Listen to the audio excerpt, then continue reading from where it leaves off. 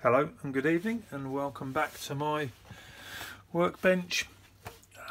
Tonight on my ramble through electrical equipment, I'd like to have a look at the Megger TPT320 voltage tester. Much the same as all the others in this sort of range, I think.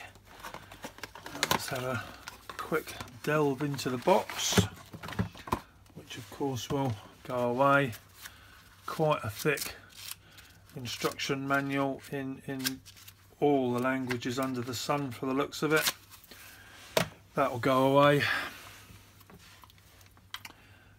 Fairly standard LED setup, 12 volt, 2450, 120, 230, 400, 690.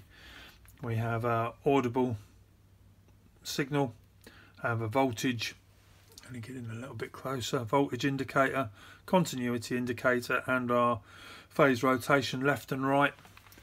So this is specified as being a 12 volt to 690 volt AC DC LED display, single test probe mode, which we'll indicate in a minute, 2-pole phase rotation. These are marked up L1, L2. This will give you a clockwise and anti-clockwise indication on here.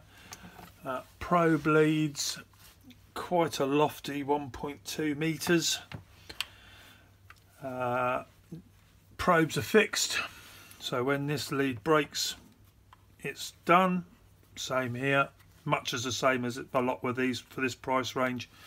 Probes are fixed, so if you drop them and break them, it's going in the bin, which would be a shame because this is going to be 55, 65 quid's worth, so it wants to be treated with a little care, I think.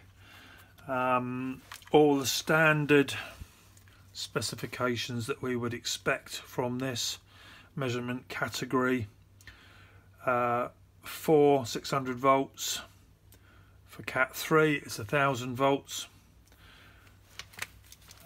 This one's got a continuity check, it says of 270 kiloohms, although in the specification blurb it does say 500.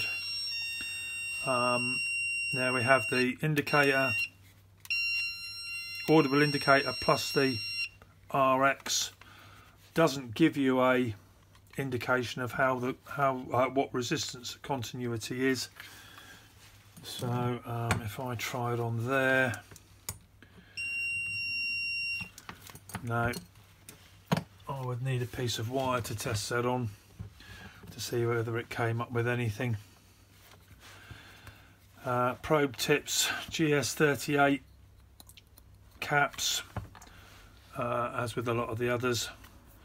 12-15 mil of pointy steel, which you're probably going to need. I don't know whether you'd get that in a ceiling rose, and for some reason these guys are sold with Euro tips, which now don't give you a small shiny point, they give you a big fat shiny end. However, that may make it easier for using my Martindale PD440. So let's see, yeah, it does give us a horrible bit of shiny copper, that shiny chrome on the tip left going. So single pole is actually indicating continuity, not voltage. Double pole, we get a voltage, 488 volts, 400 LEDs lit, plus a left-hand rotation indicator, which isn't an awful lot of use. Yeah, we don't get anything more on that. So back to the Q-Tech, Q-Check R2, predominantly used for checking your R2, obviously. Let's prop him up there. I can get him in there, but can I get his friend in with him? I can. Horrible steel bits showing again. 241 volts, illuminated to 230, and a voltage warning indication. If I remove that, I get a voltage indicator. So although this says it's AC, it's doing something different to actually testing on mains, so it will be something to do with the DC output on that, I suspect. Let's get rid of the battery. So if I pop the battery out, what do we get? Single pole, nothing. Double pole, I get no buzzer, and I get a little warning symbol. Whereas if you remember the dialogue that I did earlier, the DL 6790, that gave me full scale LED plus a reading on the LCD screen, as did the TIS 8490 that I did.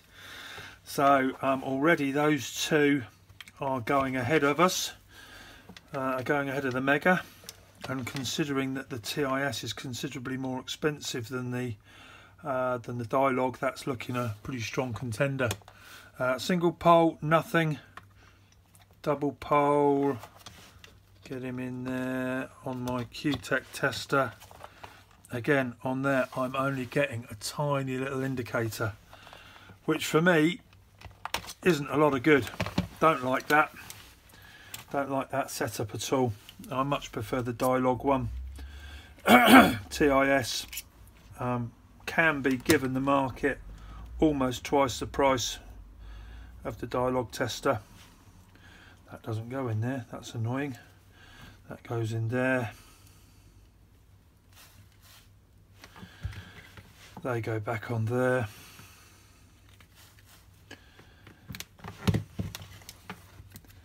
There you go. Somewhere. I forget which way round. We'll try it that way round. If it doesn't work in a minute, I'll know I've got it the wrong way round. I have to go back into the...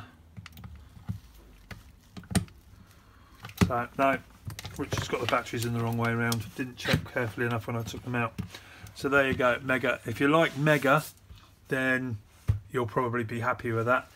If you don't, then I would certainly have a look at Dialogue, the DL 6790 or the TIS. Both very good units. Around this cost point, maybe a little bit more expensive. There you go. Thank you very much, and I'll speak to you later. Bye.